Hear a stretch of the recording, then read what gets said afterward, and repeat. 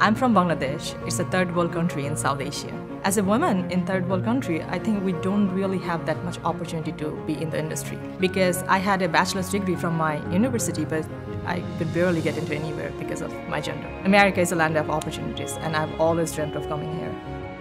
I have just graduated with a master's in electrical engineering.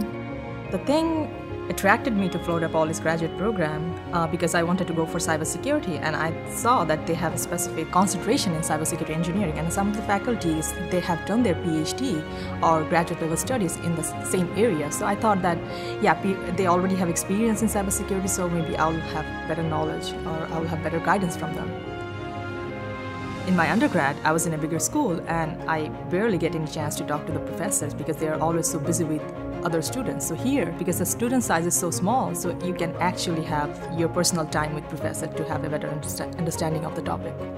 I got the opportunity to work alongside the industry partners, and I have done my teaching assistantship as well, so it gave me a much better idea how to handle people, how to handle students and be a mentor, because my end goal is to be a faculty. I did my master's in the thesis path, and before starting my undergrad, it was kind of a dream to have a PhD. And to go for a doctoral program, you really need to have a thesis. So my thesis was based on issues related to microgrid modeling and control. In my thesis, I have tried to design some new controller based on the idea of that.